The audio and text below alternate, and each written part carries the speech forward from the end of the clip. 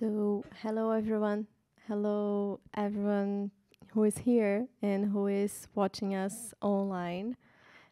Thank you very much for being here. I know it's almost the last session of the almost last day, so it's really great to have you here to hear us.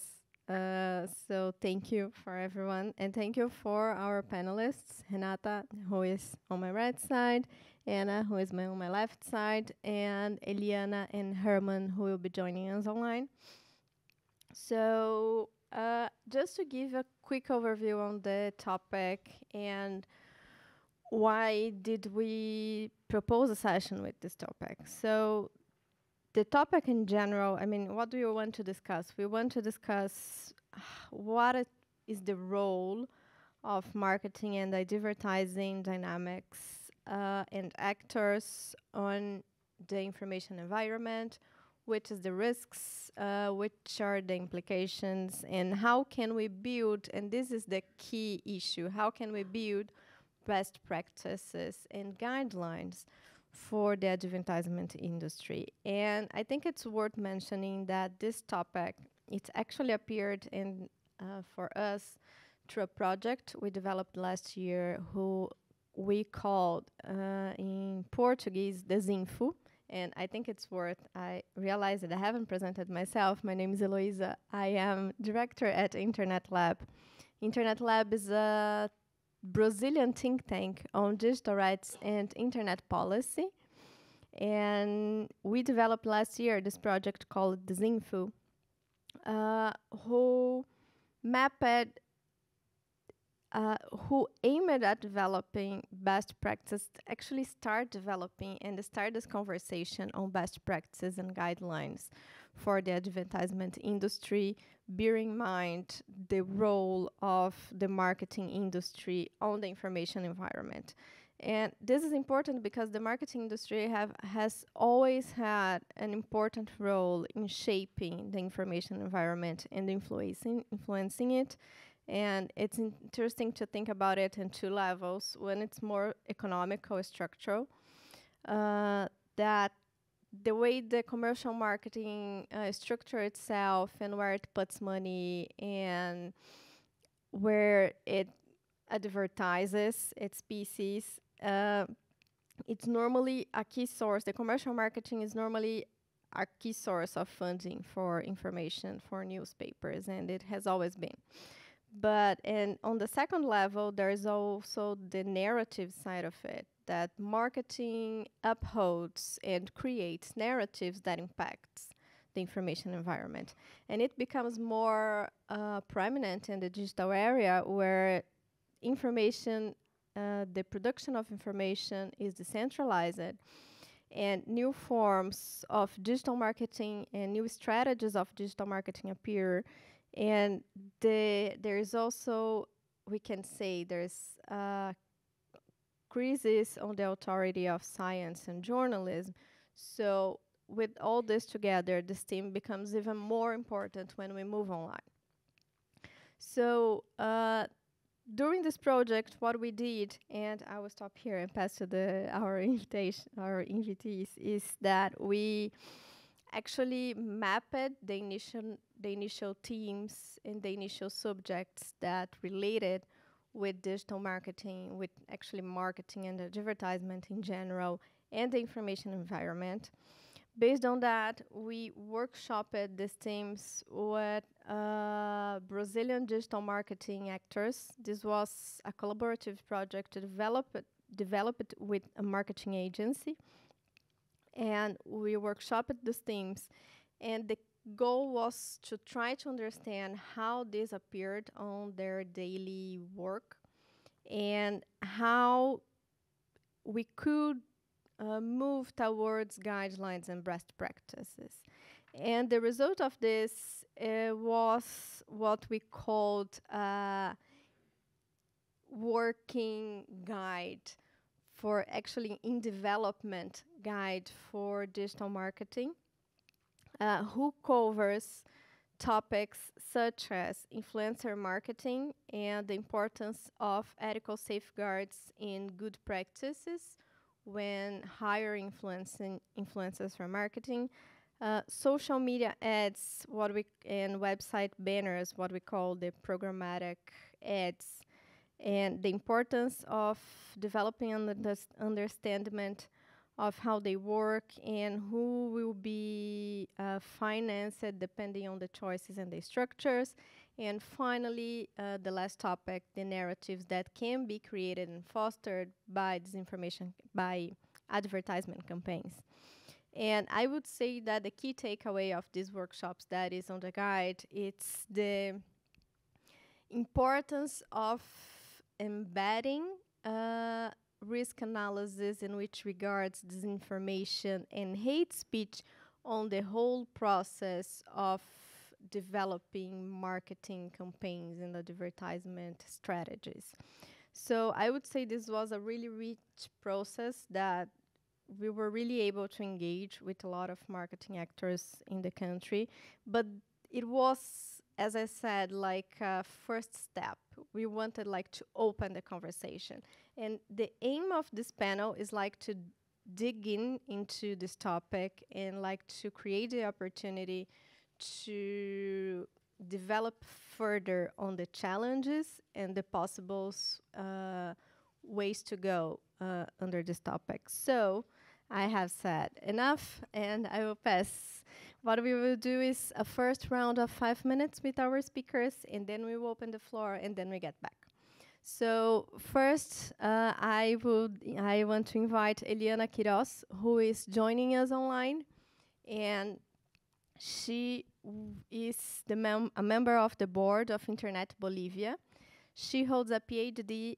She's a PhD candidate at Universidad Mayor de San Andrés, La Paz, focusing on disinformation's impact on marginalized communities. She holds a master in public administration and has 20 years of experience in international cooperation agencies, including the World Bank and the United Nations. In 2021, she researched disinformation during Bolivia's political crisis and authored the first academic handbook on internet and society in Bolivia. And Eliana will give us a brief overview on the role of digital marketing and in this information disorder. Eliana, please, the floor is yours. Hi, hi, Eloisa. Thank you. Good morning here, and I guess good afternoon and good evening there and everywhere. So thank you for the invitation, and your introduction was really great because, especially because Brazil is one of the examples of disinformation and campaigns in the world, and you come with the examples from grassroots, so from the practice. I want to share some initial thoughts from my research in Bolivia, and also trying to understand which are the actors of a disinformation ecosystem. And when we are talking about that, it's very obvious that private companies are key actors on the disinformation ecosystem. And I'm talking about, of course, marketing companies, which is the focus of this session. But when I'm trying like to identify these marketing companies in the practice, the borders of different private companies offering different services blurs. So we can find, for example, platforms, digital platforms, giving advice on marketing strategies. For example, is very well known that when Meta has big clients, let's say clients that are going to spend 1 million, $5 million in their platforms in Instagram and Facebook, they bring some intermediary between this client, this big client, let's say, and Meta, and this intermediary is there to help them to micro target and direct the ads in the best way. In that moment, this intermediary is bringing some services around marketing, digital marketing strategies. And in Bolivia, for example, this intermediary was a bureau of lawyers. But in Peru, for example, it's El Comercio. It's a well-known, a mainstream newspaper. Or, for example, when I'm talking about blurring, like these borders that are not so clear, marketing companies offering databases or even data science services. So my first point here is that when talking about marketing private companies as an actor of this information ecosystem, we are really talking about private entities, different private entities, bringing services, and of course, having an interest of making money out of this business. So we should try to understand each ecosystem in the practice as they work in each country to identify not only marketing companies, but different private companies or private actors, private entities. The second idea is that these companies have a model, and the model is Cambridge Analytica. So when you have a lot of money and a lot of interest, you will have the whole model of Cambridge Analytica. And when there's less money or less time, we will have only some parts of this model. And I'm talking about this, thinking about the South. In the South, you will find, for example, some countries that do have a lot of money to spend. So it's perhaps the case of Brazil, Mexico, Filipinas, and you will find almost the whole model. But sometimes there are less money, so you will find perhaps even not marketing companies, but influencers or content creators or what we talk TikTokers, bringing these services of marketing, digital marketing campaigns. And even also journalists that are having a very hard time because media shortage, because the business model of media are in crisis. And many journalists are in the streets without employment, but they know about the information flows. So perhaps we will find some journalists creating some a part of the services of marketing, marketing digital strategies. So in the South, I would say you will find a wide range of marketing services, digital marketing services for campaigns, for disinformation campaigns. So again, when we are looking at a country and a specific country, it's good to understand that you will find different actors, a lot of actors playing this some part of the roles of the ecosystem, disinformation. I would say that to begin. Then we will dig a little bit more on perhaps the solutions or the way forward. Thank you, Eliana. I will pass now the word to Anna Kompanek, who is here in person with us. Anna is Director for Global Programs at the Center for International Private Enterprise. She manages a portfolio of programs spanning emerging and frontier markets around the world in CP's core teams of business advocacy, strengthening entrepreneurship, ecosystem and institutional trust, economic inclusion, and organizational resilience. Kompanek holds a BA in International Studies from Indiana University of Pennsylvania, a master's degree in German and European Studies from Georgetown University School of Foreign Service, and an MBA from George Mason University. She is a certified compliance and ethics professional international and a graduate of the U.S. Chamber of Commerce Institute for Organization Management. And Anna will dig into the role of the private sector and how can we work towards developing good practices and recommendations.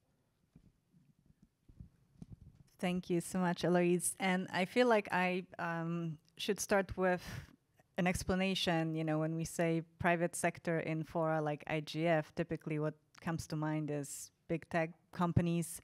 Here we talked about marketing companies. I want to expand that definition a little bit further and focus on a different segment of the private sector, which perhaps I could call just local business community for more clarity, because that is the segment that my organization, Center for International Private Enterprise, or CIPE, or CIPE, if you speak Spanish, or I guess Portuguese works as well. That is the market segment, if you will, that we work with. And I have to say, in conversations about combating disinformation and building healthier information spaces, the role of the local private sector as a sort of stakeholder and potentially an ally is not often talked about. So I appreciate this opportunity. Because ultimately, so you mentioned the marketing companies, ultimately there's also a question, what about the companies that pay to have their advertisements placed in different online spaces through the marketing agencies?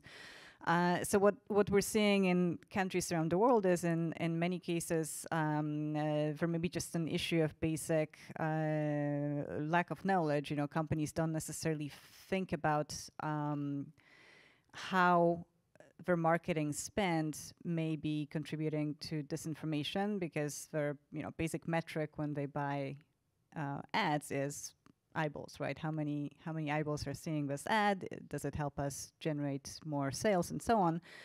But they don't always consider other risk factors, such as some of the advertisements, for instance, may appear on websites that are well known to be associated with disinformation or disreputable in some other ways. So there's just a basic question of sort of sensitizing companies who pay for advertising to think beyond, what are some other ramifications of where that money goes and wherever ads appear. And of course, I want to make it clear, so local business community in any country is not a monolith. So companies themselves also may be contributing to disinformation. In many cases, it's commercially motivated disinformation when perhaps we publish or pay for coverage that is not factually accurate, let's just say, of their competitor. So in some ways, there might be contributors to the disinformation problem. And of course, if our advertising spend supports in directly or indirectly disinformation, that's a problem. But we are also victims of disinformation, be it through just direct impact on their brand, and also more broadly through the declining quality of the overall information space. So if the overall quality of journalism in a country suffers, ultimately those companies may not be able to get economic information, policy information that's trustworthy and that is crucial to their operations. So when we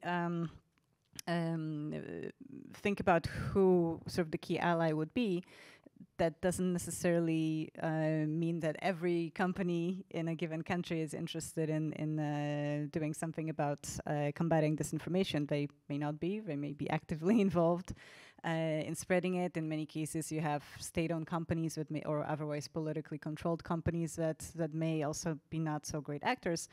But I would say there's a growing segment of companies, and they are a worthy ally who recognize the dangers and who also frankly see the business case to improve their own conduct or their own information footprint, if you will. And also to support healthier information spaces, and not just through marketing spend, for many other ways in which companies can be constructive actors in supporting independent journalism. If we have time and the conversation goes that way, I'll be happy to highlight other examples.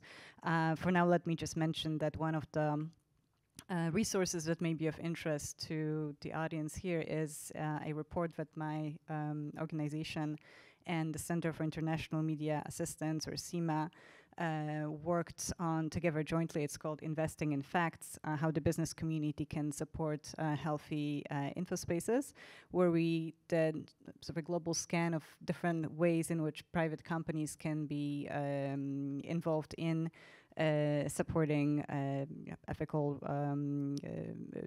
independent journalism and strong independent media spaces. Ethical advertising is one of those ways, but there are others, and I'll be happy to get into that if we have time. Thank you. Thank you, Anna. This is really a great point, and was actually one of our takeaways also from the project, that actually engaging in countering or in ethical information ecosystem is also something that it's important for the companies and the brands itself, because it helps also with their public relations. So thank you so much. And now we will go to Herman Wasserman. Herman is professor of the Department of Journalism at Stellenbosch University. He's joining us online today.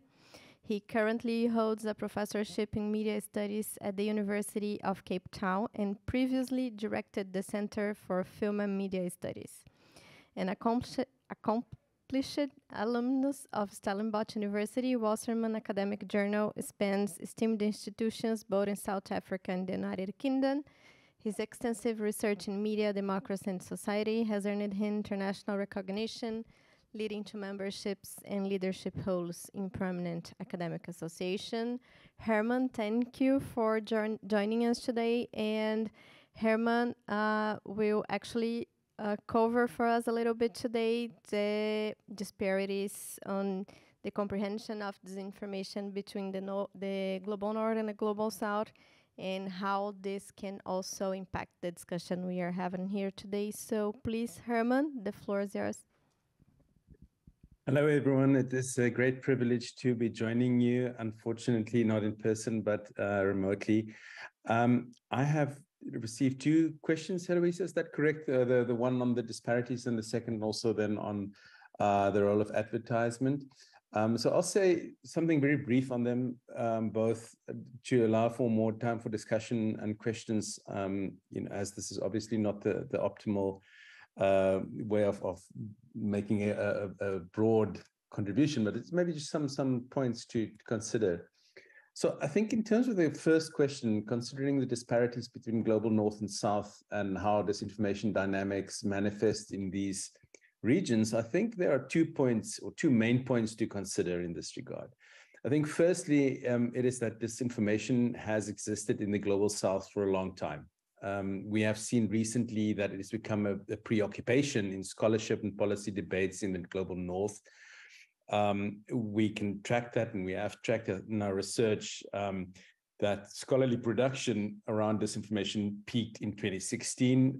No surprise why that is the case, around the elections in the US at that point. And from then on, it sort of grew, very steeply in terms of scholarly research. But when we actually consider the presence of what we now call disinformation, it is on a continuum with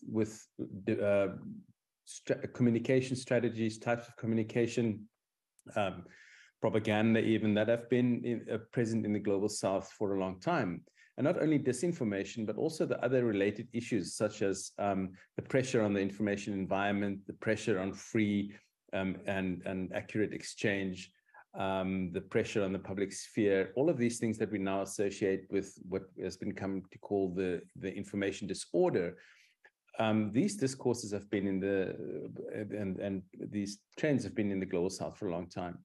One could even say, I think, that the discourses that kept colonialism in place were often a type of disinformation that served to justify the subjection of the colonized. So And then in the post-colonial era, if we look at, my continent, Africa, it's very clear, for instance, even in the post-colonial era, that states have often limited critical voices by owning and controlling the media, controlling the public sphere, engaging in disinformation campaigns. So what we are seeing today, when we are again seeing that governments in Africa and elsewhere use the excuse of fake news to enact laws that criminalize dissent, there's a continuity that is important to note. I think it's really important that we see this in the Global South in the long historical moment.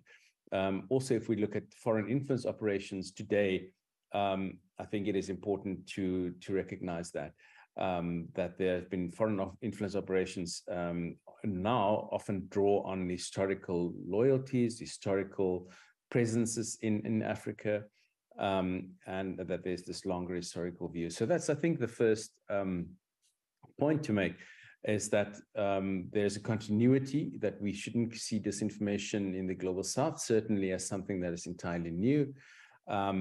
And that there is also we have to understand within a longer historical perspective.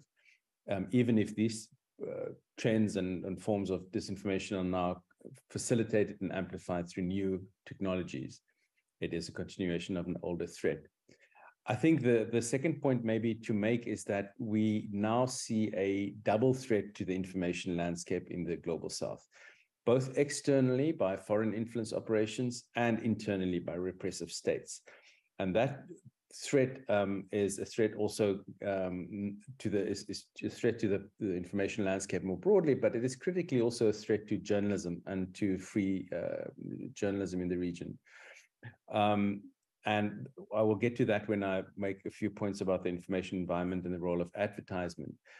But I think it is also important to note that citizens and audiences in the Global South have agency. And it is important when we think about this information in these contexts that we also recognize and be very alert to the agency that audiences and citizens have, and the ways that they are practicing that agency, because that can also hold a lesson for the Global North.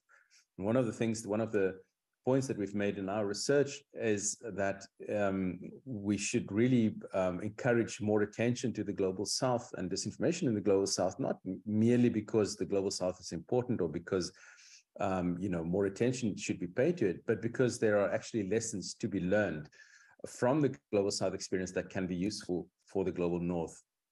And one of these is the way that citizens and activists and organizations, civil society movements in the Global South are using that agency to fight disinformation through various strategies. One of the interesting strategies that we've seen in the research that Internet Lab has also been involved with, this project that I lead, is how the fight against disinformation in the South is linked with other struggles. So the fight against disinformation is not seen in isolation, but it is linked with struggles such as the struggle for access, internet digital rights, media freedom, education, and so on. And, if we have time, I can elaborate on that maybe in question time, but I mean, there are clear examples of how the organizations and activists in the Global South see the countering of disinformation as part of broader struggles. So activists in the Global South know that to empower citizens to stamp out disinformation, these citizens need access to the internet, for instance. They need digital rights. They need freedom of expression. They have to have a good basis of media literacy, etc. So these struggles are often linked. And when we approach disinformation in the Global South, it becomes very clear that we cannot fight disinformation in isolation. We have to see it as part of this broader ecology, broader array of rights and struggles. So if I can move on then quickly to the questions of the role of advertisement for the information environment and what implications these disparities might have for addressing and mitigating disinformation. I would maybe like to again return to the focus on journalism. If we think that critical independent journalism is one of the most important tools we have to fight against disinformation in the Global South, we also have to think about the threat of disinformation as linked to the threats to journalism in the Global South. One of the major threats as I've already alluded to, is ongoing state pressure and repression. This is not a new trend. This has been going on for many, many years. But what is particularly pernicious at the moment is that maybe ironically, states are using the fight against disinformation to enact fake news laws. And that we've seen across the South, but especially also in Africa, what I'm more familiar with. The fight against disinformation has become a smokescreen for further repression. And that has become a very pernicious and a very important thing to focus on. But when we look at advertising and marketing, again, I think there is a double-edged sword, or maybe two sides of the coin. If we look at the role of advertising in relation to journalism, if we take journalism as a key component, as a key guarantee or a key weapon again in this fight against disinformation, advertising can be part of the problem. I think that we are familiar with those issues. Misleading advertising that might look like journalism, but is in fact, marketing. The very fact that business models can promote a certain type of journalism that is sensationalist, that promotes clickbait, that focuses maybe only on elite audiences and leaves large parts of highly unequal societies without access to media agendas. All of these aspects of advertising and marketing in relation to journalism, I think we are familiar with and can create problems in terms of journalists' ability or journalism's ability to fight disinformation. But I think an aspect that we often lose sight of is that advertising is also important for news organizations in the South, especially when it comes to small independent media outlets where the state owns and controls many media outlets. These small independent media outlets are often under severe economic threat. We've seen during the COVID pandemic how many smaller community organizations, community media, independent media on the continent have had to close down or had to severely scale back their operations.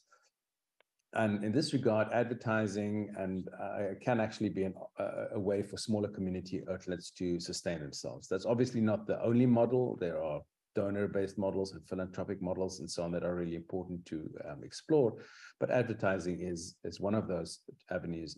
And then I think what we increasingly hear from these news organizations is that the way that advertisements in the online environment are sucked up by big platforms like Google, the result is that local news outlets lose an important source of revenue or get a very small part of revenue, and that threatens their sustainability.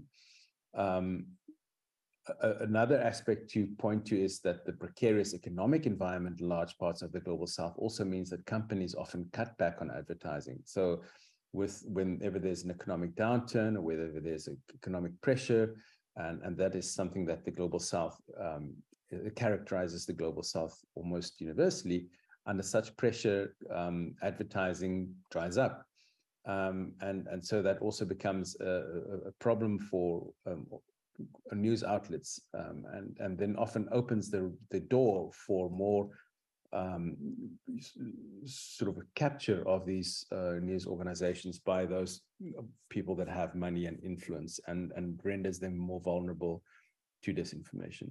So I think when we look at advertising in the Global South, we have to, and its relation to disinformation in journalism, we have to understand that it's a complex issue, that there are different aspects to consider, and that one has to take context into account. I think throughout, when we study disinformation in the Global South, throughout the Global South, it's clear that context is increasingly, or is incredibly important, and that we cannot just import models of understanding and analysis from the Global North to understand the problem in the Global South. We have to look at this problem within context and within the local specificities. So I'll leave that there. Those are my sort of initial comments, and I'd be happy to hear any questions or feedback. Thank you. Thank you so much, Herman, for the great overview. And I will pass now to Renata Miele. Renata is journalist with a bachelor's degree in social communication from Faculdade Casper Libero. She's currently pursuing her doctorate in communication science program at the School of Communication and Arts at the University of São Paulo. And she holds the distinction of being the first female coordinator of the Brazilian Internet Steering Committee, the CGI, a multi-stakeholder entity responsible for, among other duties, for establishing strategic guidelines related to the use and development of internet in the country. So, Renata, please, thank you. Thank you, Eloisa. Thank you for the Internet Lab to the invitation for this section. I think this dam is very important. In Brazil, we are discussing this a very, very long time. I have some notes here and a few reflections about this problem. The massive dissemination of false and misleading information news has currently drawn attention to the harmful effects it has produced in society. The challenges in developing actions to, on the one hand, protect fundamental rights such as freedom of expression, privacy, and access to information, and, on the other hand, preserve the respect for cultural diversity, is paramount. Disinformation is a phenomenon as old as the history of the press. Historically, the content value chain has been dependent to a greater or lesser extent on the sale of advertisements. Advertising has played a role not only in promoting journalism, but also in promoting access to information. Concerns related to the independence of news production and the use of advertising funds to manipulate public opinion are also not new. The Internet, however, has allowed the dissemination of false and misleading news and information to reach unimaginable levels, and its negative effects on society have become even more severe. Understanding this phenomenon necessarily involves understanding the emergency of a network of motivations for the creation, dissemination, and consumption of false and misleading content that amplifies information disorder and is related to the business models of digital platforms. In this sense, the use of the term disinformation industry is appropriate to describe the continuous increase in complexity and size of production chains and networks of actors that emerged stimulated by high financial investments mostly funded by advertising. Digital platforms have captured an important part of the advertising market, amplifying content through the use of personal and sensitive data.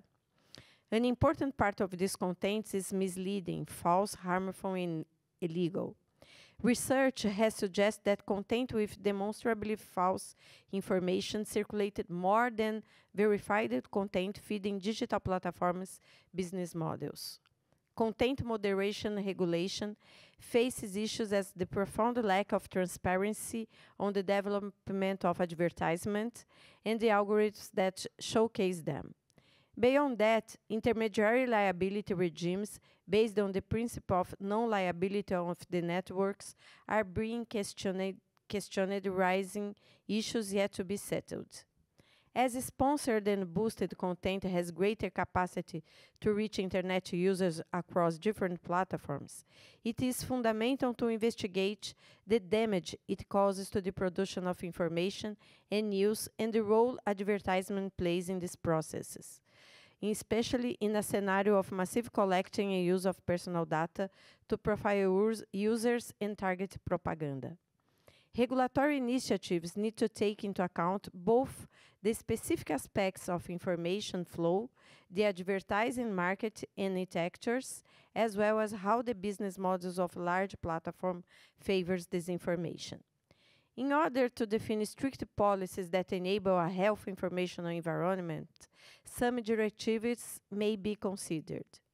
Regulating the role of influencers and programmatic media.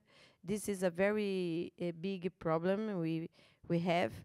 Influencers now have more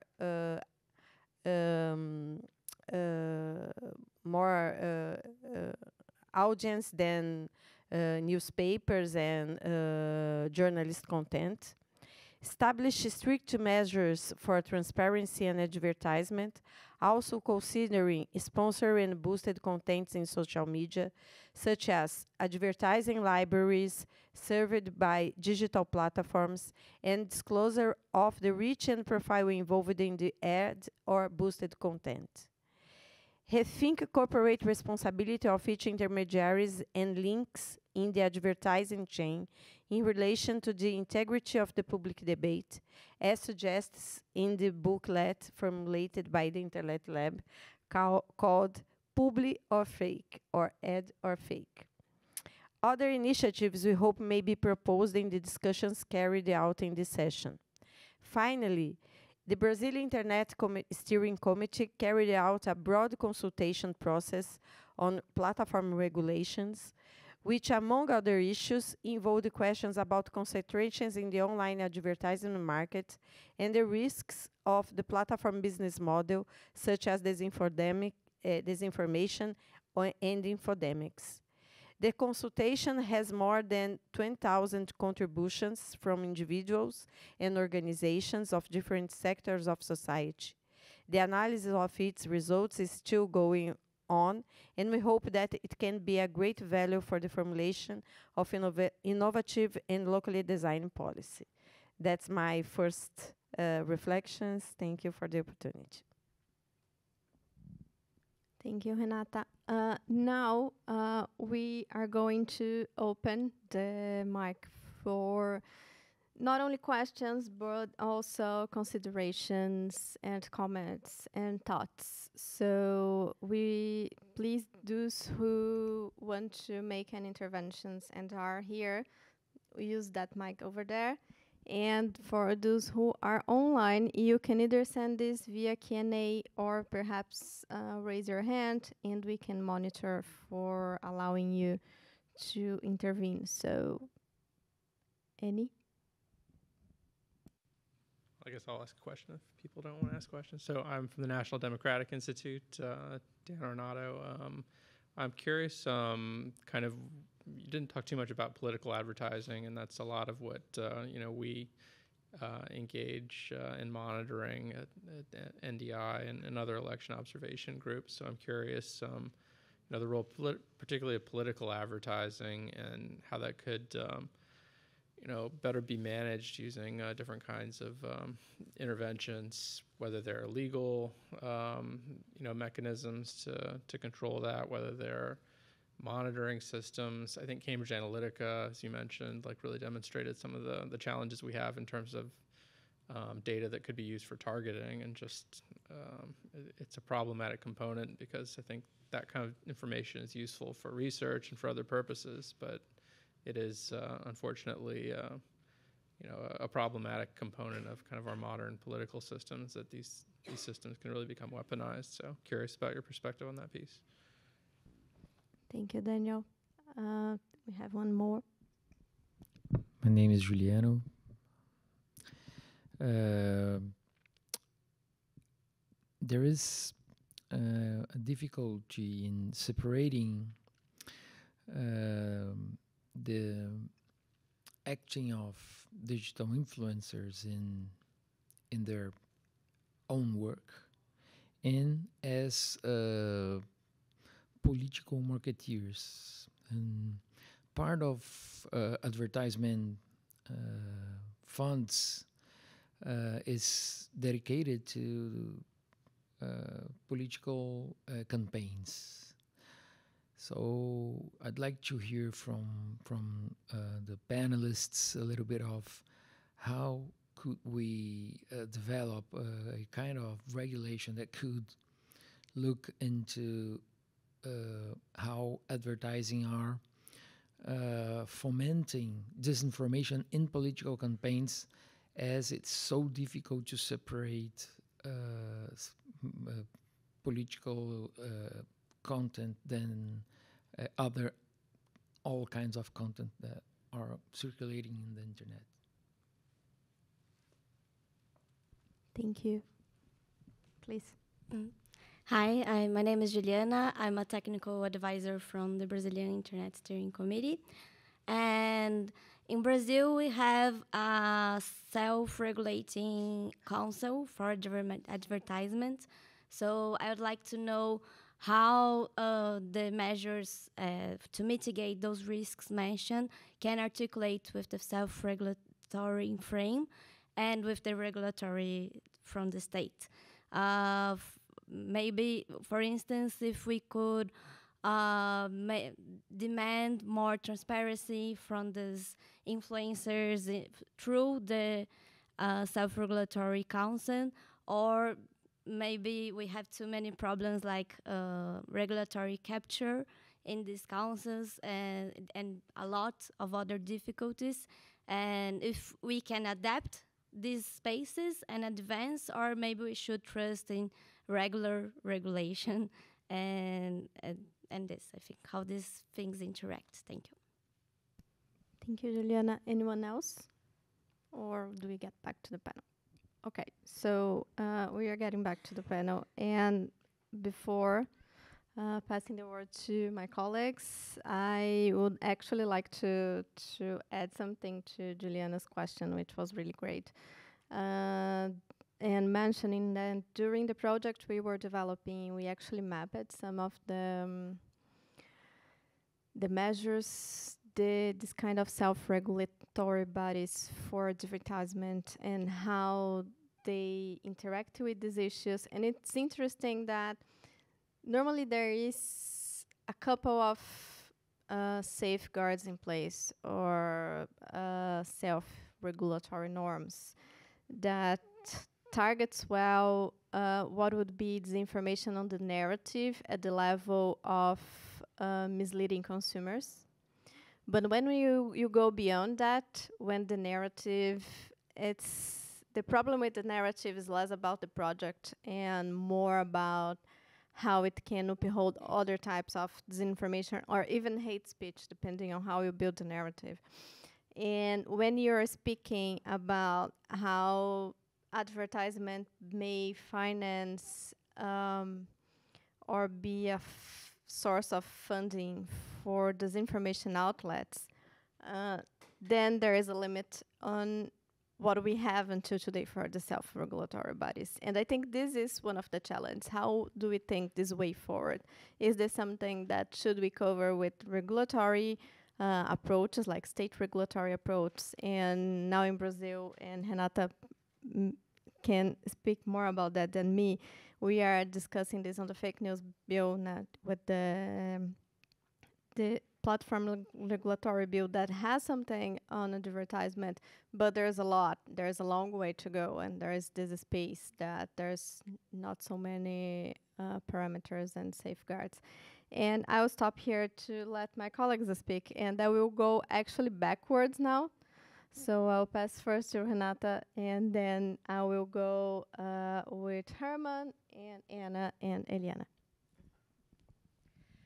Well, three very good questions. I cannot answer all of them, but just a reflection, because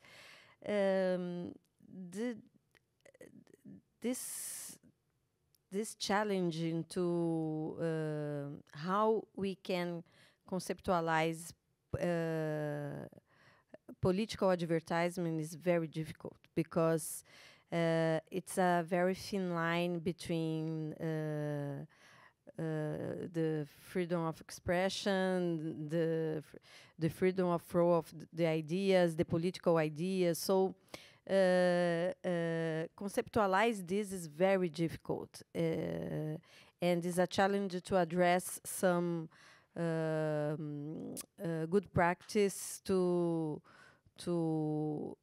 avoid disinformation in this. But we are all dealing with that in Brazil. We passed through 2 elections when the flow of disinformation content in political debate was enormous. But I think it's very difficult to categorize. I'm sorry, but categorize political advertisement. What is this? We are talking about when a political party do some content. This is advertisement or not? Just a question for our reflection. How we manage with this? So this is a very big problem, and it's not easy to face it. Another comment is about what Juliana bring to us, and I deal with that before working with internet when I am from civil society discussing the democratization of communication in Brazil. And our private sector on advertising always said that there is a new right that we have to put on human rights. I don't know, that is the advertise. How can I say that? Liberdade de expressão publicitária. Advertisement, free. Yes, I don't know. Free speech of advertisement as a new whole in the human rights. So they use this expression. How did you translate? Free speech for advertisement. They use this to avoid any kind of regulation, and myself, I don't believe in self-regulation in the sector. I think we need another kind of approach. Of course, there is an importance of this kind of structure, but we have to have a space, and public space, to discuss advertisement in a more serious way. And we didn't talk about this, but political is a problem, but we have problems with health when we have advertisement about medicamento? Medicines, I'm sorry, medicines, and we have problems. We saw this in the pandemic, and this is a very big problem because this affected people's lives. So that's only a few comments. Thank you so much, Renata. And now back to Herman, who is online. I won't say much more than the previous speakers have said, because I think, a lot of that resonates in the South African context. We do have regulations for political advertising, but they come from a sort of previous era, pre-social media, really. So the advertising of political parties prior to elections on, say, broadcast, channels and on newspapers, that's fairly well regulated, but what happens on social media, I think, is less easily regulated. Also, just to confirm with the previous speakers, what do we define by advertisements? Increasingly, political parties are using all sorts of other ways of guerrilla marketing and things of campaigns that is not as easily definable. In this regard, I would say that what is important is regulation, but even maybe more importantly is the sort of coalition of journalists and civil society organizations to also interrogate what political parties are saying, to fact check their claims, to make audiences aware of the source of claims and campaigns and marketing strategies. So I think regulation in itself, formal regulation, is not enough. It is important that this is also forms part of a broader, let's say, awareness raising and a broader systemic orientation towards political communication from journalists, civil society organizations, etc. Thank you, Herman. And now back to Anna.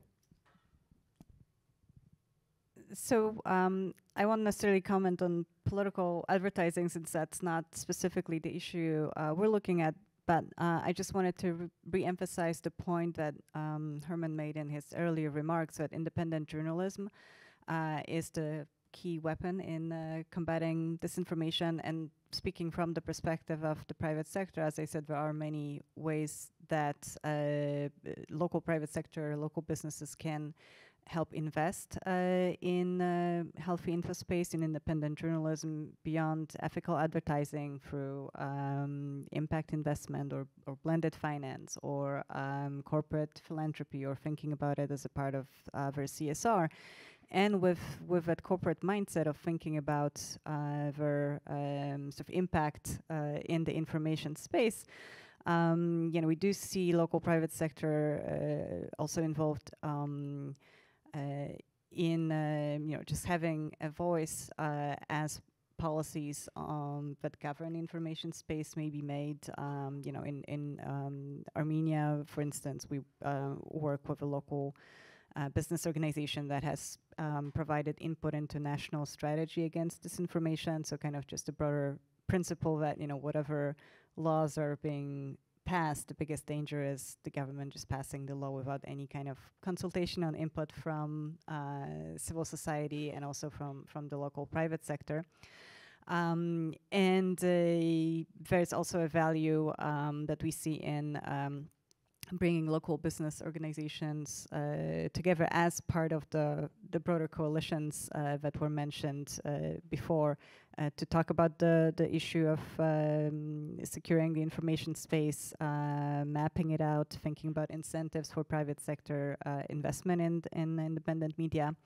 And in our work, we see that, for instance, in the Philippines, where we help bring together the Philippine Association of National Advertising and the Makati Business Club, which is one of the major business organizations in the country, to talk about this particular issue, which may not necessarily be kind of a natural topic for entities like that.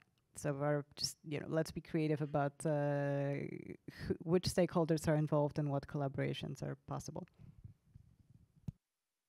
That's really interesting. Thank you, Anna. And now back to Eliana. Thanks.